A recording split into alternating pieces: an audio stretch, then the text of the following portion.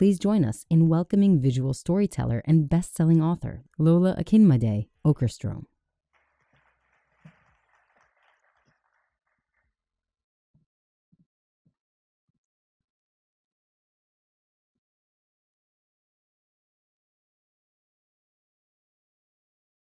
Remember what we promised ourselves when we got out of the pandemic. Remember what we promised ourselves when travel fully opens up again. That we will do better, right? We promised ourselves that we will do better, that we will be better. Why? Why did we promise ourselves those things? Why? Is it because we were about to lose it all? Right? When we witnessed this amazing industry we built together, right? About to lose it. And we promised ourselves, we'll do better once we get out of this. And what does it really mean to do better anyway, right? So today, I've got 3 questions I want us to reflect on as we go into 2023 together, on that quest to doing better. 3 questions. What stories do we want to share about our destinations and our brands? Right? What stories do we want to share? Because remember, we promised we'll do better. What have we reprioritized on that quest? What have we reprioritized? Or are we already back to what I call Instagram tourism, right? Where we relegate our beautiful, valuable destinations as simply backdrops once more? What traditions and cultures do we value? What traditions do we want to preserve and protect, while importantly, giving it space to evolve as we go into next year, right? Because all cultures evolve over time. Are we going to keep sharing the pleasures and the positives of our places without sharing the problems and the politics, right?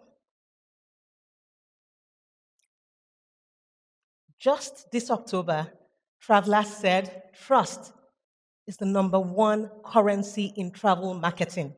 Now, after the pandemic, trust, that's what travelers want. That's the biggest currency now in travel marketing. This was published by the Travel Trade Gazette. And why? Because our collective trauma required us to be transparent with each other.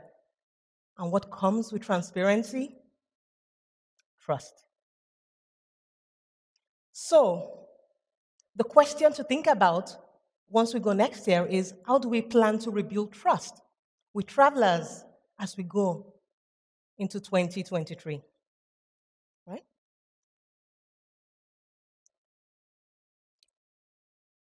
The second question I want us to reflect on is this.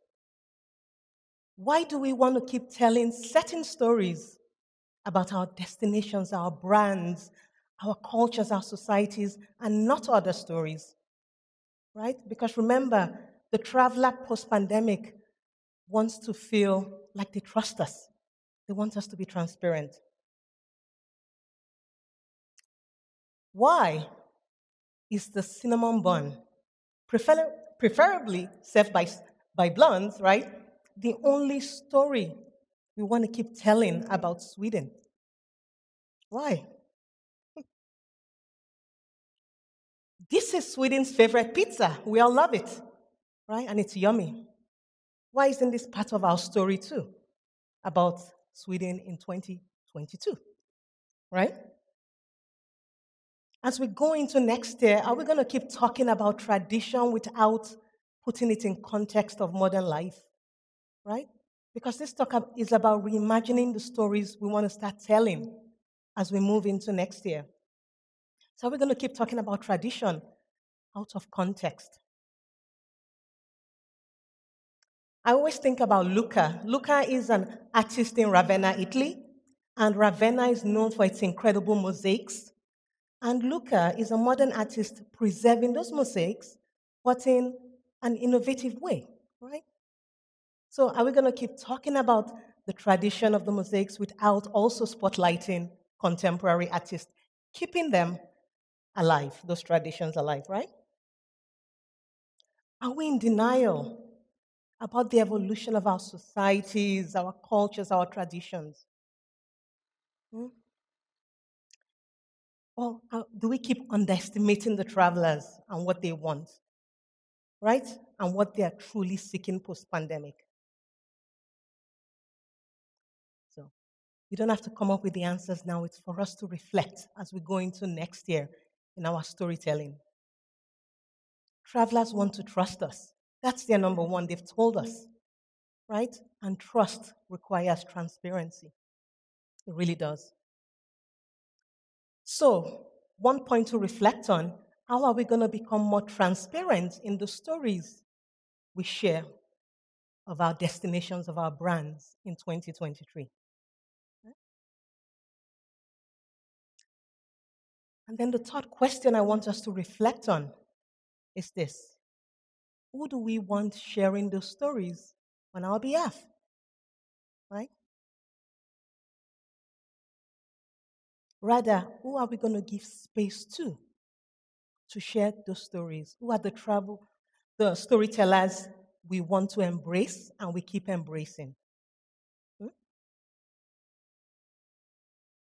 Why do we keep inviting just the same voices to tell one-dimensional stories of our destinations and our brands when we are all deeply nuanced, richly multidimensional, right?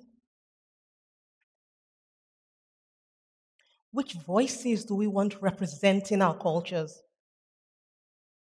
I'm an African based in Sweden who writes with authority about Sweden. Doesn't make me quite popular, right? So, which voices do we want representing our cultures? Which internal storytellers are we willing to listen to and amplify? And what does true inclusion mean? So, a friend of mine said, Lola, I want you to think of a circle. Think of a circle. Those in the middle of the circle have a limited view, right? We're in the center. We have a limited view. We're in the center of that circle. Those on the margins, on the periphery of the circle, have a wider view, wider perspective. Now imagine the richer, more transparent stories we could tell when we invite more perspective. Because the marginalized, those on the periphery of that circle, are the truth bearers of our cultures. They truly are. And remember this slide, trust is the number one currency in travel marketing. Trust requires truth. It really does. Aren't all voices equal? Especially when they show and portray the places, our homes, as deeply human. And isn't that what cultural connection is all about? When we see our humanity in each other. That is it, right? When I am shown as human, I see my humanity in you and you see yourself in me. That is all what we want to do, all right? So if there was one thing the pandemic showed us, is that we all share the same basic values: to be seen, to be acknowledged, and to be valued. So in closing, why did we promise ourselves we're going to do better once we survive the pandemic? Why did we say, you know what, we're going to tell better stories when we get our industry back up when it's from its knees? It's because we went through physical, emotional and mental trauma together across cultures. We saw and witnessed just how vulnerable and fleeting this entire industry was, right? And did we finally understand the value of what we've all built together when we were on the verge of losing it all? Hmm? So we promised ourselves we'll do better. Let's keep that promise next year. Thank you.